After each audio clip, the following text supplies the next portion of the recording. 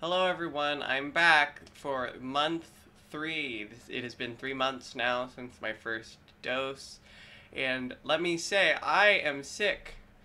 I've been kinda sick all week, but it's been getting the best of me lately, and I've been doing my best, but, so I'm still making a video, but just know I don't feel good.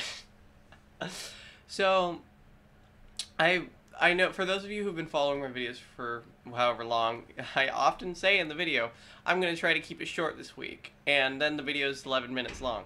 So, I'm actually going to follow through with that this week, and my goal is to end before 6 minutes, not because of a lack of idea or content, but simply just because I feel like my videos have been getting kind of long lately. So, without further ado, like I said, it has been 3 months. For those of you who have seen my other update videos, I've mentioned specifically what's been changing, and honestly, at month 3, I can say not everything is changing at the same rate it was before, and it's the same things. It's skin, it's mood, it's breast development, like it's all the same, and this is what you can expect going into this. But I gotta say, I have been having a lot of mental changes, and not like in a bad way. I've just been having a weird couple weeks. I go through this sometimes as a person anyway, but sometimes getting sick didn't help it, but sometimes it can be hard. And I've noticed that the lack of energy is no longer the factor here so much as it is just the feeling of being overwhelmed by everything that's going on. Because something that's important to keep in mind is that this is like a big part of your life when you choose to do this.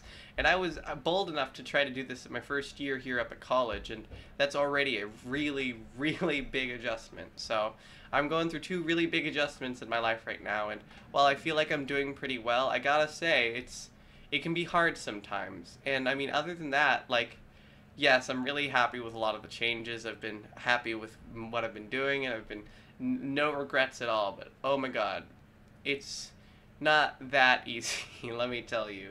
But you know what? Whenever I think that, I always just look back and think how far I've come and how much worse it could have been had I waited, or had I had a different kind of life that I do now. So for those of you who are afraid, someone just flushed. Dorm life. Those of you that are afraid to do this sort of thing, I have to say, I don't say this at any means to discourage you, because it is so worth it. Believe me, I'm so happy I'm doing this. But just remember that you have to be ready for the ups and the downs, and especially if it's going to be hard for you, make sure you have that basis and support, because I have that support right now, and it's what's helping me get through this. So that's about that. On another note, something I wanted to talk about this week is something that recently came to my attention.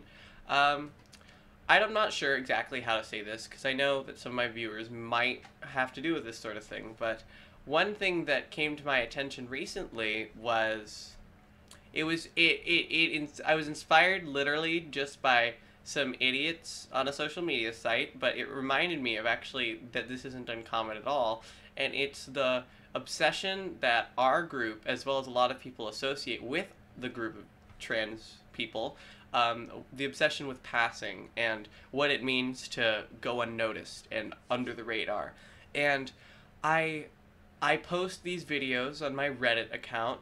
I do it to one subreddit because I feel like it helps get out to those who also want to see things like this. I mean, it's as relevant as I can imagine it could be to the Reddit, and I like the feedback I get from the people I get on that site for the most part. But last week I came across people who obviously, like, it's not the first time, but they were fellow trans people who messaged me with lots of contempt for the way I chose to present myself. The fact that I'm a very flamboyant, loud, energetic person, and the fact that I like to do dramatic makeup, and all of this combined with my deep voice, undermining who they are, because I quote, it's not passing, it's drag at this point. And I have a lot of fundamental issues with that. Disregard the aspect that this was anonymous people on the internet. I have a lot of fundamental issues with another trans person judging how passable one is. Because what is passing? Passing is people not knowing that you are going through this change, and people not knowing or recognizing that you were at one point born in the wrong body. And so that can be hard for some people, and a lot of these people that comment it are just like, take it from someone who is passing. And I think that the obsession with it is so unhealthy, and it bothers me. Not to mention physical appearance out the window. There are people in the world that are going through this, that have this as a struggle to their identity, that might not necessarily pick this up right away. Take it from me. I am in college. I'm going through a lot in my life right now, and I am doing everything in my power to be as passable as I can be one day. But how dare anyone tell me that I am undermining who they are by making a mockery of femininity by how I choose to present myself? Fuck you. Like, I mean, this would be more energetic if I wasn't so sick right now, but seriously, I cannot fathom how someone can say that to someone. There are people in the world who identify as a trans woman who used to be football players. Do you know how big of a transition that is physically and mentally for a person? Regardless of how you view a trans person should look like and function in society, there are people who their insides don't match their outside, but their outside doesn't have to necessarily reflect the perfect model of femininity. There are plenty of trans women in the world that are still very butch, and that is completely okay. And I just cannot tolerate the concept of someone who claims to be the same kind as you, who claims to have gone through the same stuff, being real with other people and giving them tough love, saying, this is how the world is going to be. You know what?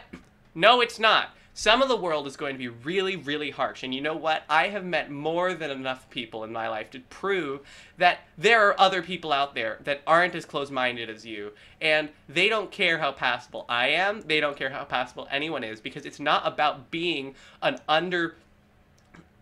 not about going under the radar. Being trans is about being whoever the fuck you want to be, which means you can wear however much makeup you want, and you can be as passable as you want. And it does not matter. It does not matter what other people think, and it does not matter what other trans people think or what feedback you get. And honestly, I don't want to hear it if anybody disagrees with me, because I will not budge. I do not think that it is okay to tell someone that, because of how hard this is and everything about it. And my roommate's getting home right now, so pause.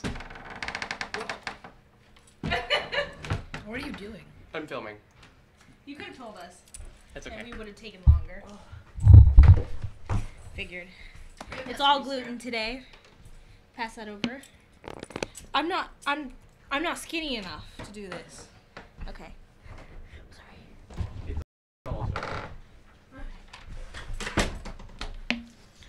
I knew if I didn't do it now, I wouldn't do it at all.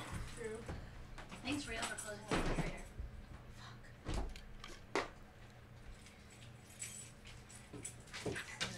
Alright, give me like 1 minute.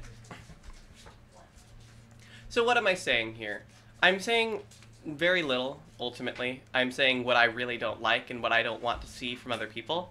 But basically, I just don't, in the future, I'm sure there will be plenty of people who feel differently about this, but I don't think anyone should undermine who a person is or how they choose to represent themselves in general.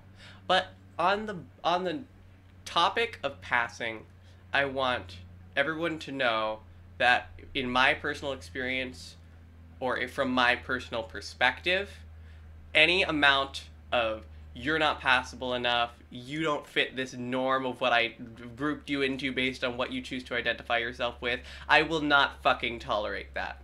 So on that note, I'm going to go explode in an agony of sick death, and I hope you guys have a wonderful week, and I will see you next week when I'm hopefully recovered.